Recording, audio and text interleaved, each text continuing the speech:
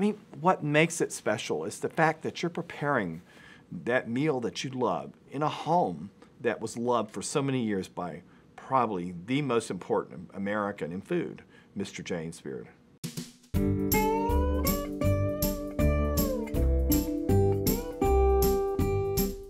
Recently, I had the honor to cook again at the James Beard House. And guess what? I made fried chicken, and I know Mr. Beard would have been proud of the fact that I made fried chicken.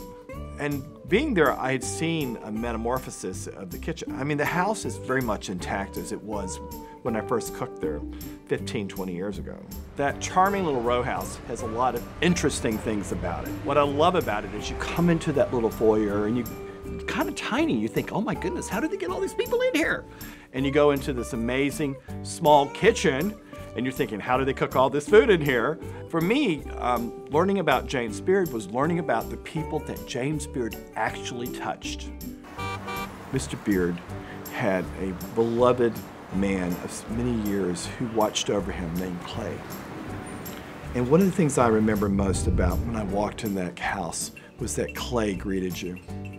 Recently, Clay passed away, and that was one of the things I missed most about the house. I missed that sweet man greeting you. You know, the soul of the house is the kitchen, but it's the people. And it's wonderful, and something that we can also keep in mind is that we as people have much greater effect on others.